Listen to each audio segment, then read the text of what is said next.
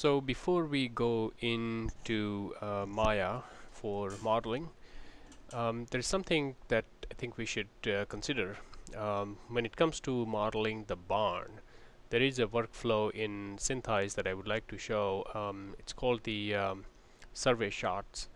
So let's go to shot and to add a survey shot, and we'll call this inside of SynthEyes folder. Let's call it barn. Yes, I'm going to replace it, and here we're gonna add some sequences. So let's go to principal photography, and here we have 0, 1, 2 and 3. These are the 4 frames that I'm going to take. Now the reason why I have separated this out is because in Fusion I wanted to also have ability to have no image sequences type barn here. So this is just the same picture but in different name. So we're going to take this sequence and open, and in here you see you have 0, 1, 2, 3 in that sequence. If not, then you can always move up and down. So I'm going to say OK. So it's going to ask what frame rate and all that. That's irrelevant for what we are trying to do here, so I'm not going to be bothered with that. And yeah, let's just go with this here. So all you have here is frame number 1, 2, 3 and 4, right? So these are the 4 images. Now you can use survey shot methodology to do some sort of a modeling. So this is what I mean. Let's go to trackers, but before we start tracking anything, there's something that we should consider here. We need to log the Z drop on, so that when we go from frame to frame, our track mark is not going to significantly move. And the second thing we need is, this is going to be a handheld sticky, which has a better result in terms of how you want to have a good workflow. So let's create our first track. Before we do that, let's just move in these 4 frames and see what we want to track. So I would like to track what is visible. Yeah, let's just save this in SynthEyes.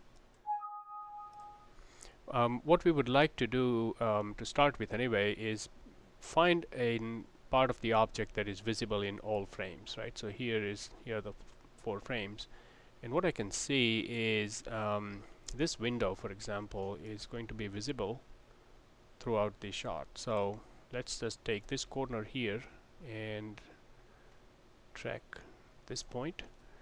Now I'm going to move to the next frame, and I'm just simply hitting D key on my keyboard. Let's move the frame over to that spot again. Now S key is going to put me back and D forward, so I'm going to move between S and D just to make sure that this track here is relatively solid, and that looks good. Now I'm going to move to the next frame and again track that particular part of the building. It looks like that we have tracked, and then the 4th one I'm going to move manually to somewhere here. Let's see how it works. Yeah, a little bit of adjustment maybe.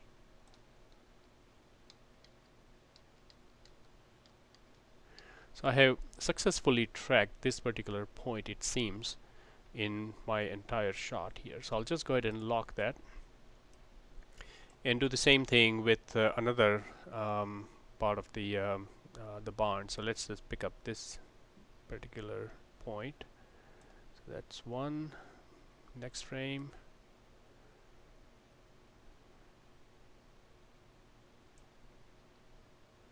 Then the next.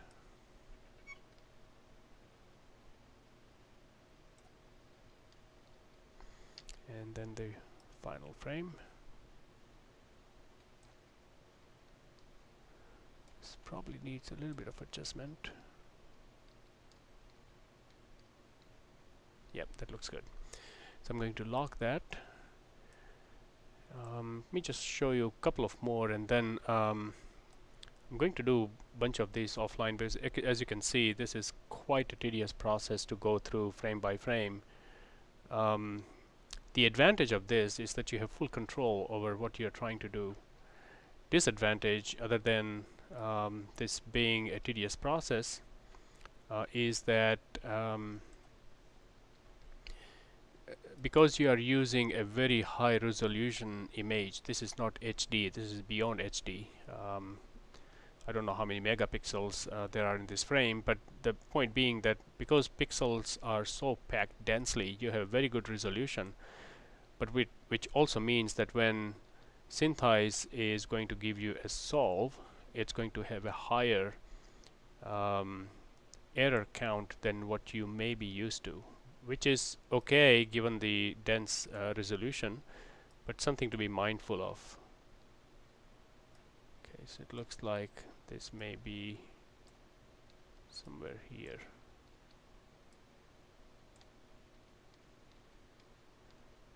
Okay, so this is how I'm going to track this particular point.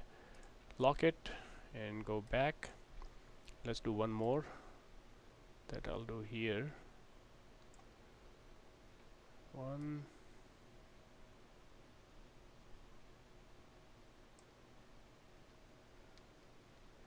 2,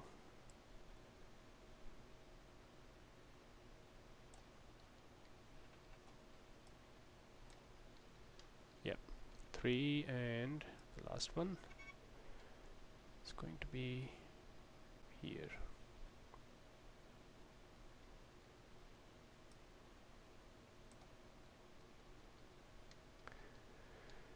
Right, so I'm going to lock this one. So now you have the window basically tracked.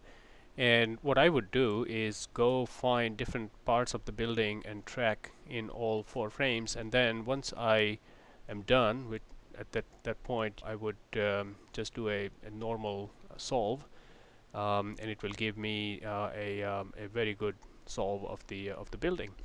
And then I'll take this inside of Maya or Houdini or wherever I'm going to be doing modeling. In this case, it will be Maya. And now I will have a reference as to how do I want to construct this particular building. I will have the roof points, exactly how I want the roof laid out.